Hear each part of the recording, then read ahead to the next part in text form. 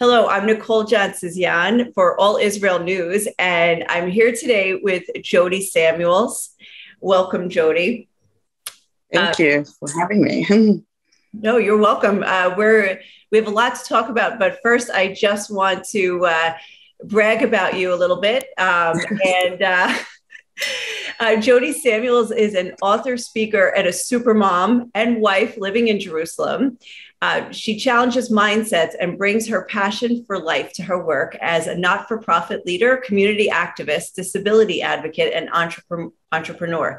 In her memoir, Chutzpah, Wisdom, and Wine, Jodi shows how she uses resilience and a lot of humor to face life's challenges and come out on top. Jodi founded Jewish International Connection in order to provide community for Jews living abroad and host hundreds of events a year. She also started Jodi's Voice, which we're going to talk about, and you can follow Jodi's writings on her website and also at the Times of Israel, Jerusalem Post, and a bunch of other websites. Jodi, I rumor has it that you happen to host thousands of people a year for Shabbat dinner, and is that true? Rumor's true. Rumor's true. We're famous for how many guests we host every week in the Samuels household is another adventure. I joke that my children get to travel in their living room, but we pretty much host 50 guests, I would say, in our home almost every single Friday night, sometimes Saturday as well. And the reason I say my children travel in their living room is my guests come from all over the world. We host such diverse groups of people from different countries, different ethnicities, different religious backgrounds. And then we also host like Jews from Jerusalem as well in the mix. So it's quite this celebration at the Samuels every Friday. That's awesome. I think, you know what, if you can explain for us, what is Shabbat dinner? Like, what is Shabbat? Let's say if, for people who have not celebrated Shabbat or kept Shabbat, and maybe don't live in Israel and have this kind of connection where everything shuts down from Friday night all through Saturday. Explain for us a little bit about what is Shabbat, and also, why is there this gathering on that day? Okay, so Shabbat is the biblical commandment to rest on the seventh day, and Jews observe it, or certainly Orthodox Jews observe it, from sunset on the Friday to sunset on Saturday.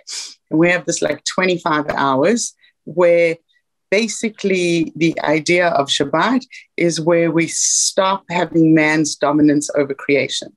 So there's a lot of things you're allowed to do, including enjoy yourself. You're allowed to eat.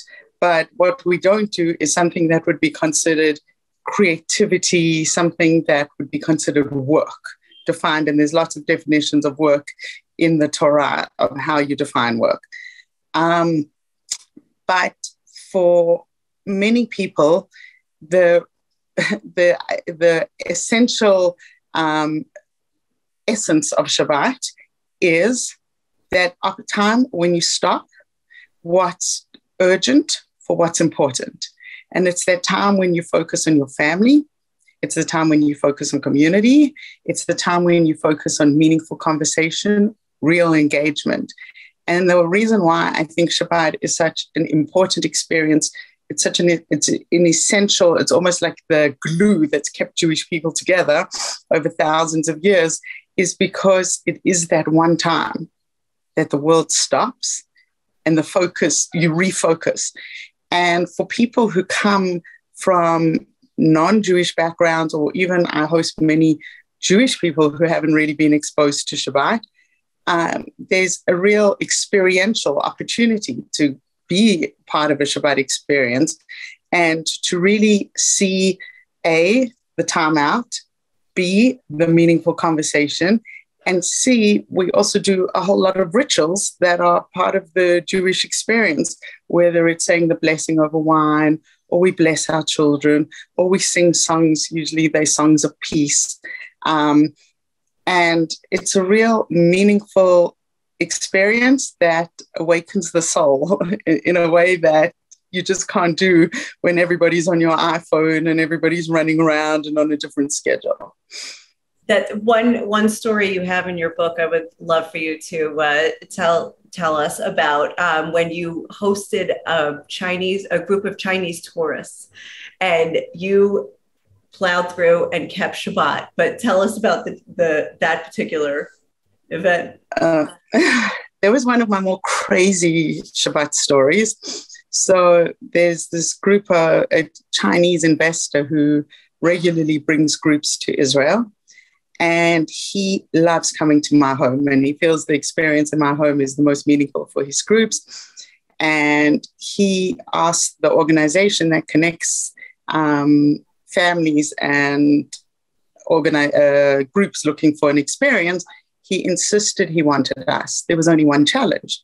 We had just moved into a new apartment. And I basically said, well, we're doing paint work and we're doing everything. We literally moved in on the Monday, and like Shabbat dinner's Friday. And I was really a bit dubious that we'd be able to host. On Tuesday, I looked at the house and there was like plastic everywhere hanging, step ladders. I was like, this isn't going to work. And I sent a message and they sent back, no, it doesn't matter. They still want to come. They don't mind if it isn't perfect. There was another challenge.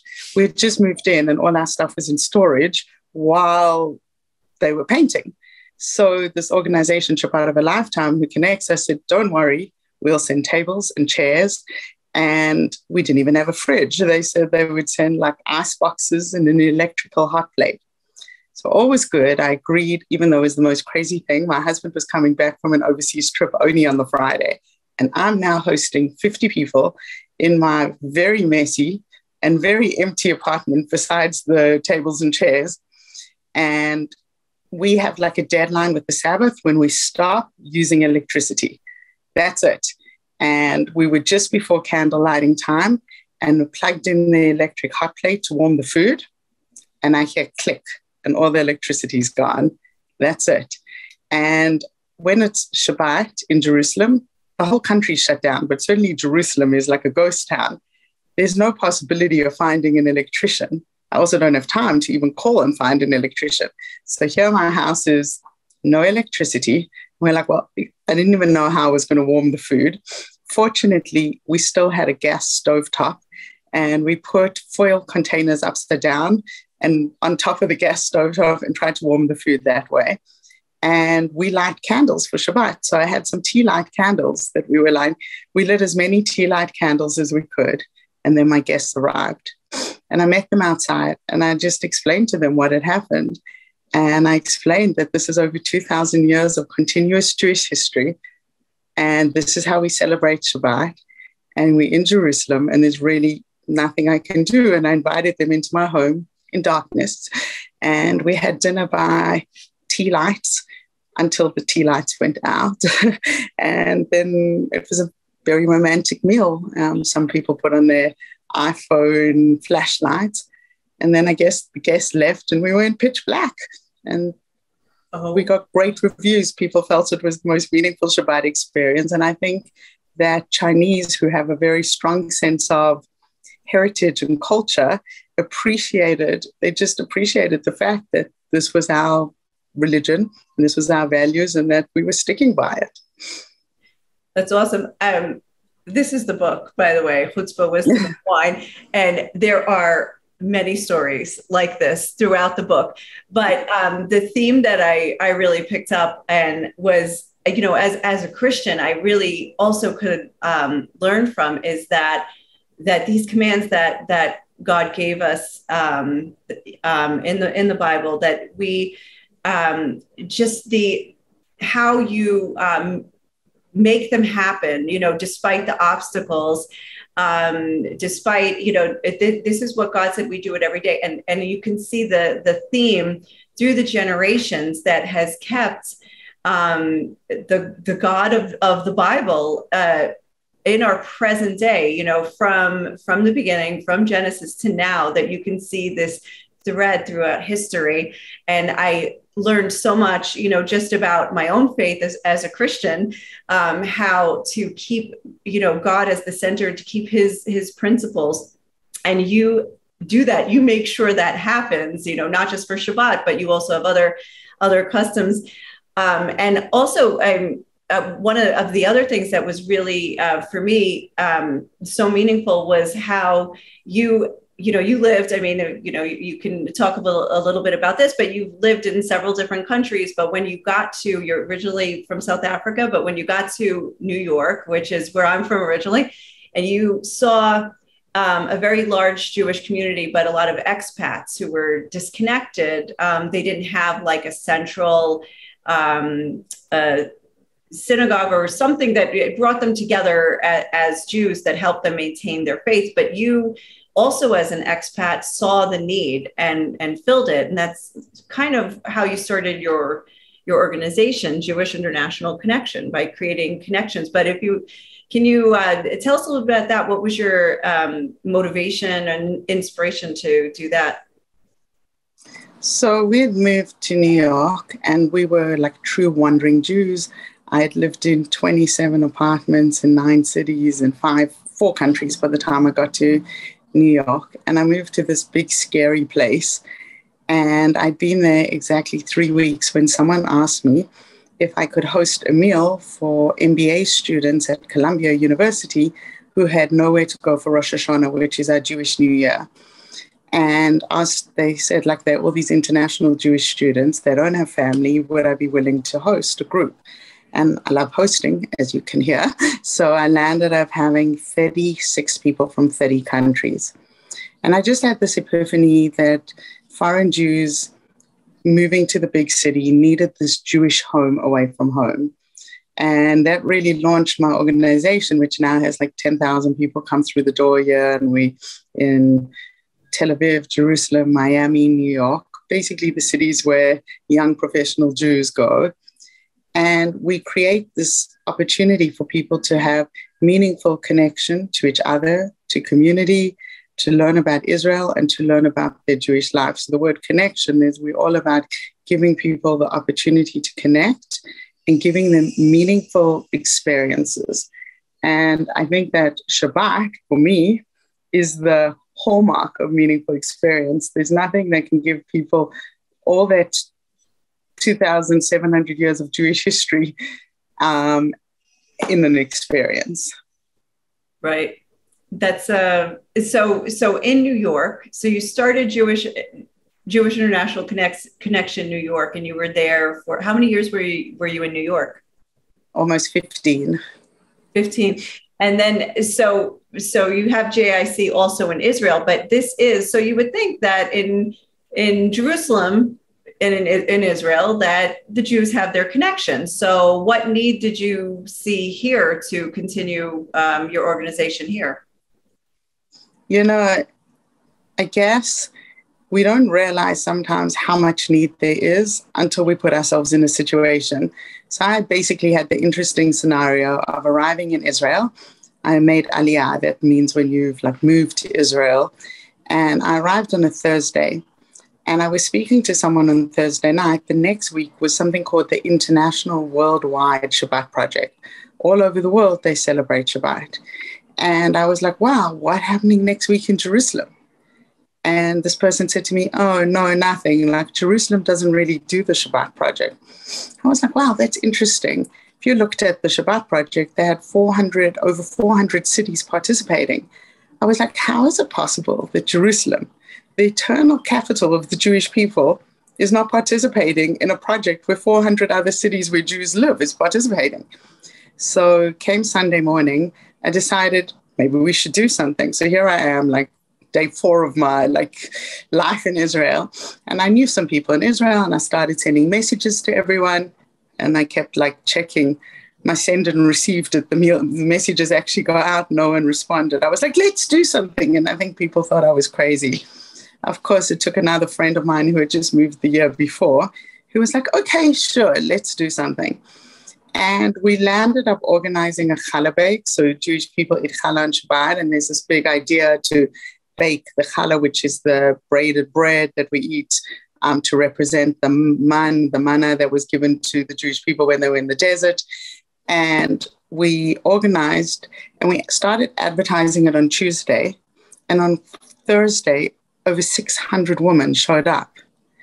And then I organized a big Shabbat meal for young professionals. And I just immediately saw, like, it's almost like you build and they will come. But just because we were in Jerusalem and the eternal capital of the Jewish people in a Jewish state didn't mean that people had so many opportunities to connect.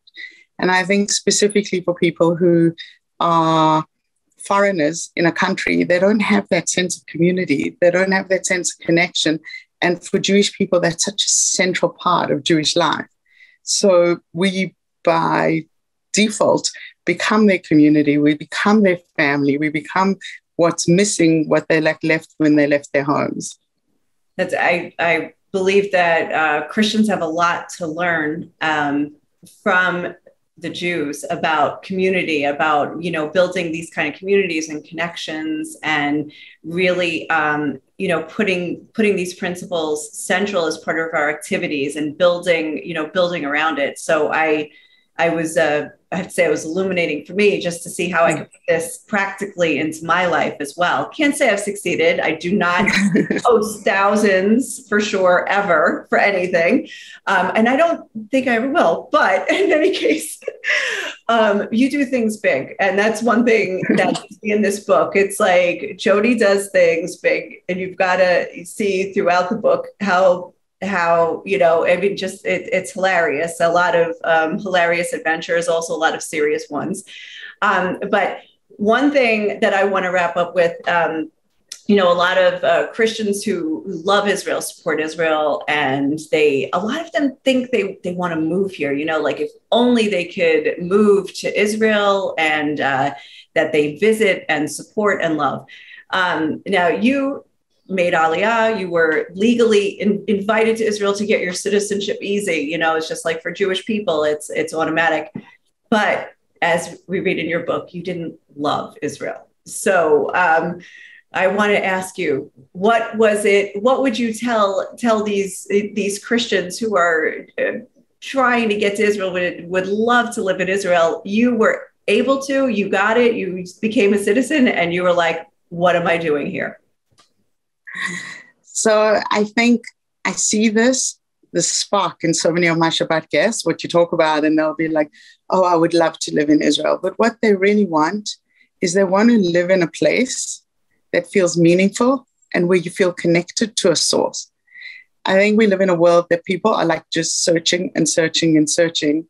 And you have these moments when you live in Israel, as crazy as this place is, as chaotic as it is, as sometimes dangerous as it might appear. And there's so many like things about this place that on paper you'd be like, but why do you want to really live there? And yet that there's these moments that it pulls at your heartstrings. And it's those moments, it's like when you feel connected, when it just makes sense and you feel you're part of something greater, and you're not just like a spoke in a wheel, but you have an existential meaning.